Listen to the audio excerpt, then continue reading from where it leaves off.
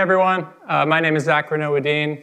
I'm going to be telling a few stories, and hopefully we'll leave you all entertained and with an idea of how we build agents and improve them at Sierra. So in a nutshell, Sierra is the conversational AI platform for businesses. And just poll of the room, out of curiosity, how many people have heard of Sierra? So most of the room, but not all. If you've heard of us, you probably associate us with chat experiences and perhaps with customer service. And that's a lot of what we do. But I would say that we're kind of broadening out in both cases. Probably by the end of this year, most of our interactions will be over the phone. So that's already a big area for us. And we'll also have a lot more touch points. We have a lot of customers, which I'll show today, who are using us for sales, for subscription management, for product recommendations, kind of all pieces of the customer experience. I noticed yesterday, were a lot of people here yesterday? Some people. So it was funny to watch. People were reflecting on how much has happened in AI, and they had these timelines, and they went way back in time. And so Colin from Augment Code went all the way back to 2023. Wasim from Writer was talking about purpose-built models and went all the way back to 2020. And Grace from Lux Capital went even further. She went back to 2019, although if you zoom in, you can see actually the first thing here is still from 2020. So everyone was reflecting on ancient history in AI, and it was all this decade. So I'm going to zoom back even further, 2016, in the AI caves. And I know what you're thinking. AI goes back to the 70s and all that, but it definitely felt like the caves in 2016. I know because if you zoom in on the bottom right, you can see I'm actually down there. I was working at Google with a bunch of amazing computer vision engineers, and what that meant in 2016 is we were really trying to help computers understand the difference between chihuahuas and blueberry muffins. And it's not actually that simple. It's not just chihuahuas and blueberry muffins. It's dogs and bagels, dogs and mops, and of course, dogs and fried chicken. And so in other words, what we were doing is we were building the first version of Google Lens. And at this time, I lived in New York City. I was in the East Village, and I had about a 30-minute walk to work. And on my walk, I would see a bunch of stuff. New York's one of the greatest walking cities in the world. And I would say, what's going on there? What are they even doing?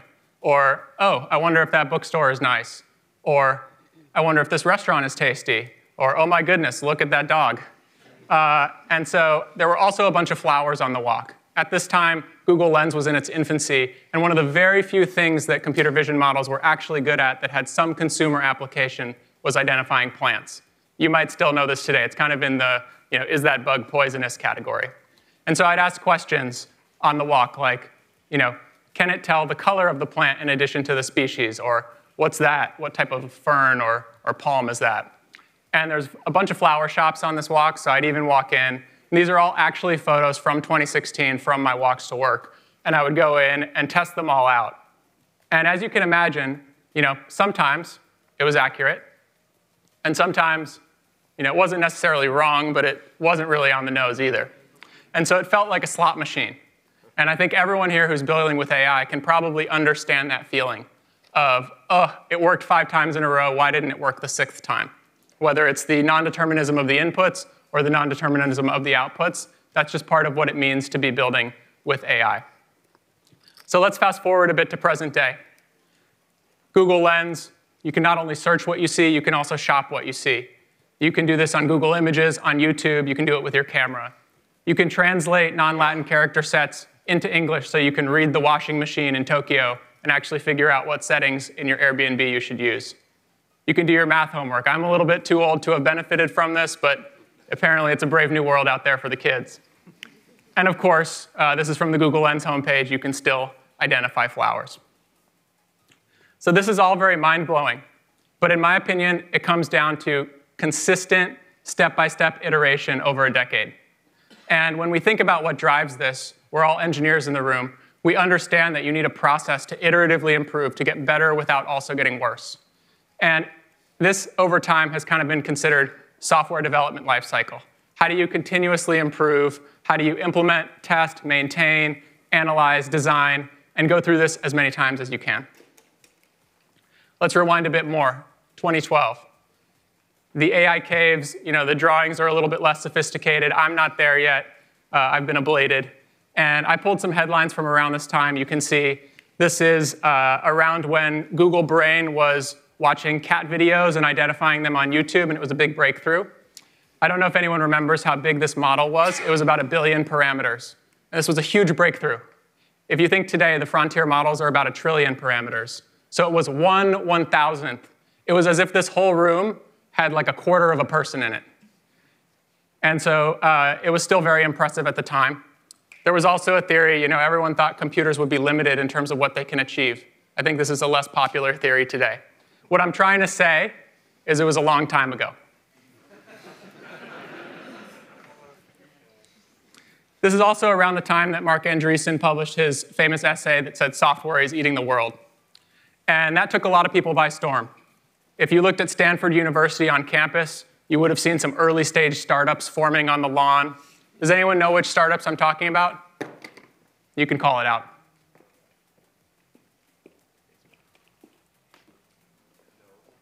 OK. You might be thinking Snapchat. Not that one. I did actually hear DoorDash in the back. Very good guess. Not that one either. Of course, you look like stylish people, so I think you'll know what I'm talking about. I'm talking about Chubbies. Chubbies had a contrarian idea that was also right, which was not only is software eating the world, but teeny shorts for men are also going to take over. And as I mentioned, they were correct, which you can see here, and you can also see here. Fast forward to 2024. Kit Garton, SVP of Commercial at Chubbies, we were fortunate enough to host her in Sierra's office. And Chubbies has had an amazing brand since they were founded, and they've always been on the forefront of customer experience. They've always been thinking about how to level up and how to make the experience more fun and better for their customers. And so it clicked immediately for Kit that the same way you needed a website in 1995, the same way your business needed a social profile and a mobile app this millennium, in 2025, you need an AI agent to represent your business and to help your customers. So Kit and Chubbies partnered with Sierra. We came up with an AI agent, which is affectionately called Duncan Smothers. First and foremost, he's incredibly capable, but almost as importantly, he's always down to clown. Duncan Smothers is on the Chubbies website and can help you with a variety of cases. I got permission from Kit to show some of these conversations to you today so you can see what some of the Sierra interactions look like under the hood and some of the things that these agents are capable of. So on the left here, you have a customer asking a question about sizing and fit. Duncan is able to empathetically help them while asking questions like, what's your waist size? And offer product recommendations. At the end, he gets a thumbs up from the customer. Another example, another thumbs up. This is inventory tracking. Duncan can tell what's in stock and help customers choose new items. And then finally, package tracking and refunds. So more customer love. In this case, Duncan is able to inform the customer, actually, there's a couple different tracking numbers for your order. And in the second case, issue a refund. And so when we talk about autonomous agents, agents actually taking action, not just answering questions, this is what we're talking about. And the results for Chubbies have been they're able to help more customers more quickly and with higher satisfaction. The way that we get to this is because we believe at Sierra that every agent is a product. That means that you can't just drag and drop a bunch of boxes. You need a fully featured developer platform. You need a fully featured customer experience operations platform in order to work on this the same way you would work on your mobile app, the same way that you would work on your website if you want the best results. And so when Chubbies is partnering with Sierra, it's not just using the product. It's actually partnering with our team. And so we have dedicated agent engineering and agent product management functions that you can think of sort of as forward deployed with our customers, working closely with Kit and her team on a daily basis. By the way, remember that face that you just saw on the last slide?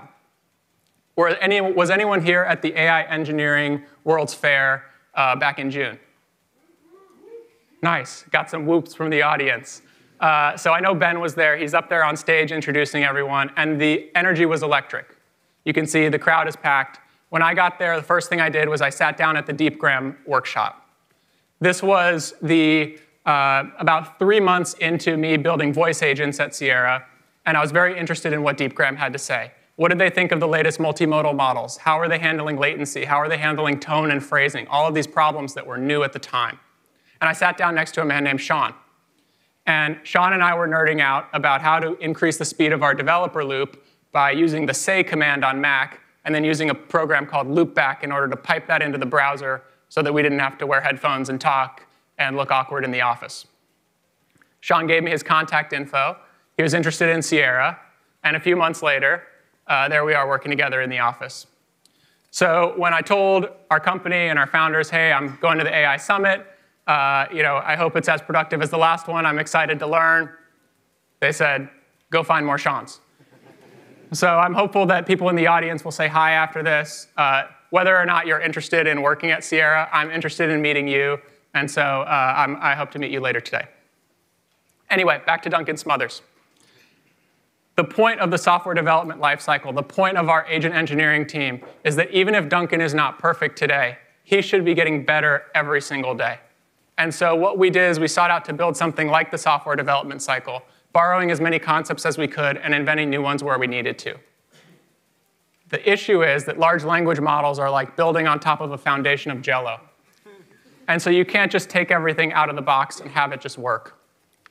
While traditional software is deterministic, fast, cheap, rigid, and governed by if statements that always follow logic, large language models can be non-deterministic. They can be slow. They can be expensive to run. They're very flexible, though. They're creative. They can reason through problems.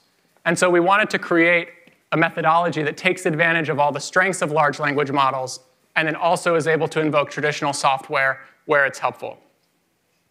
And that brings me to slide 78, the agent development lifecycle. So at Sierra, this is the process by which we build and improve AI agents. You might be thinking about it like, oh, that looks kind of like the software development lifecycle. And I think the devil is in the details, so I'm going to dive in a little bit.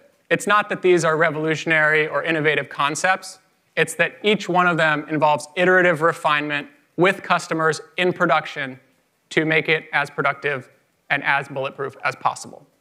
So if we dig into quality assurance, for example, if you work at one of our customer companies, you have access to Sierra's Experience Manager. What that means is that you can dive in and look at every conversation, and you can look at high-level reports of how is the agent performing in real time. You can provide feedback. So, for example, if Duncan Smothers has incorrect inventory, maybe it made one API call to one warehouse, but it didn't make all the API calls that it needed to, or one of them timed out, whatever it may be. You can report this issue. It then will lead to an issue being filed, which leads to a test being created, and then once that test is passing, we can make a new release. And over the course of time, a Sierra agent will go from having a handful of tests at launch to hundreds and then thousands of tests as it improves. Another example here is it's not always that the agent is making a mistake. Sometimes there's an opportunity to go above and beyond. Chubby's actually has, each of its agents have a budget in order to delight customers. And so in this case, Duncan Smothers could actually, DoorDash the shorts from a retail location if they're not available online. So this is the agent development life cycle at work.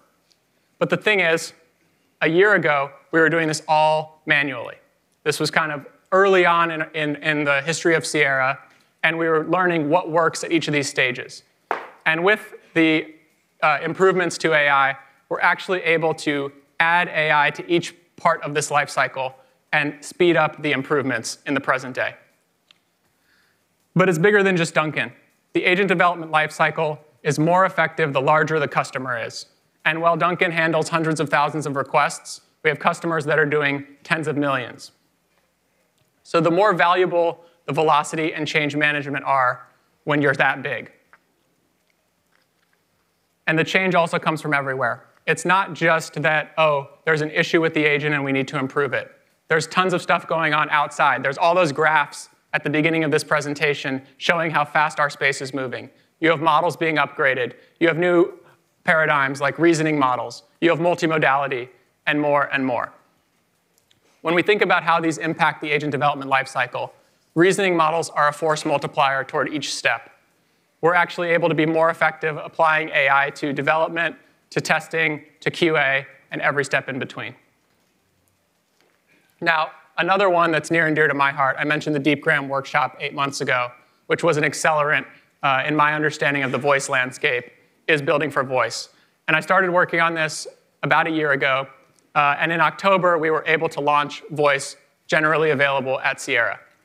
One of our large customers that has benefited from the agent development lifecycle, that has tens of millions of customers in the United States, is SiriusXM.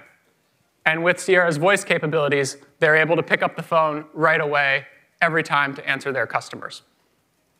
The way that we think about voice, I think, is similar to the way that we think about web development today.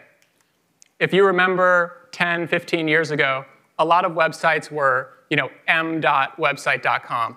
You had 2 separate websites for mobile phones and for desktops. And then we graduated to responsive design. And this is how we think about our AI agents at Sierra too. Under the hood, it's the same platform, it's the same agent code, but it's able to be responsive to whatever channel someone reaches out in and whatever modality you're operating in. Of course, you can still customize the same way you might have a different layout. You can still have different phrasing. You can still parallelize requests to achieve lower latency. But it basically just works out of the box. I'll close with a few thoughts. This is something I've been thinking about a lot lately. One of the most fascinating and fun parts about building with AI is that large language models remind us of ourselves. In short, they're unpredictable, they're slow, and they're not that great at math. But also, it allows us to be great designers by having empathy in a way that we probably couldn't ever before with computers. And so you can actually put yourself in the shoes of the robot. You can put yourself in the, primordial soup of the Jell-O. And you can think about what it would mean to actually build a good experience. And as someone who's building voice agents, and a bunch of you I bet in the audience are, I know there's kind of this thought on, are these multimodal agents the real deal? Should I just kind of wire everything together and hope it works? And the question I've been asking myself a lot lately, and what our results have kind of shown us is, how would you do if someone just passed you transcribed text of your conversation partner with a few hundred milliseconds of delay, and then you had to respond on the spot?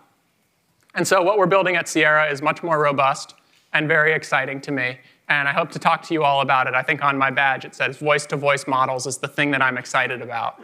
And so here is kind of a sense of the robustness and the richness of what you can create when you let large language models have the same inputs and same experiences that humans have.